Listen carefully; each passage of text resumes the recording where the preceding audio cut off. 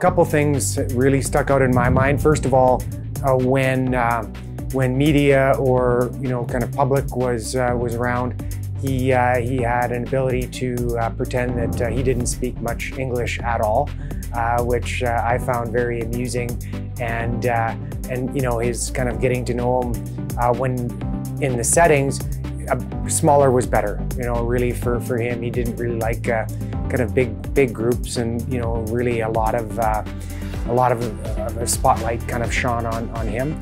I really enjoyed playing in front of him because a variety of factors actually. Even though he pretended not to speak English off the ice, he was actually the most vocal goalie I've ever played with on the ice. He was always talking to you. If you were blocking him, if a shot was coming and you were in the way, he would let you know. If you weren't aware of somebody maybe swinging in behind you, he would yell at you and let you know. And all that communication actually really helped in providing a lot more confidence and kind of a really good relationship. So I really enjoyed that part of it. It gives not only me as a defenseman, but the whole team confidence that we can play a solid game and have an ability to win, because for the most part in those years that we had him, you have a better goaltender than the team you're facing. Kipper looks for it. Linden!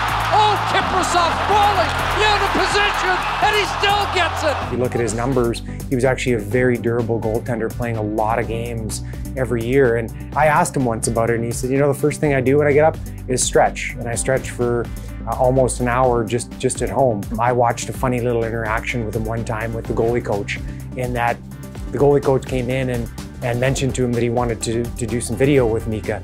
And Mika said, I can come in there, but I've actually already studied all the shooters. And so he taped all the previous games and would watch all the shooters, so he was extremely well prepared. Jared Spurgeon, wrist shot, tip, Brunette in front, Kipper kicked it up. There was a bit of a situation one practice where Mika was just kind of having fun, and he was doing, I would say, his best 80s goaltender kind of impersonation, where he was kicking rebounds out with his stick out to the blue line on point shots. Us D-men were taking on him, and Daryl Sutter was getting increasingly more and more perturbed as this was going on.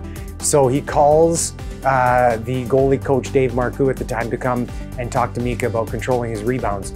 So we're watching all this. So Dave Marcoux goes over there, chats with Mika. You can see Mika nodding his head, yeah. The next shot comes around, and what does he do? He kicks the puck right out to the blue line again to have a little fun.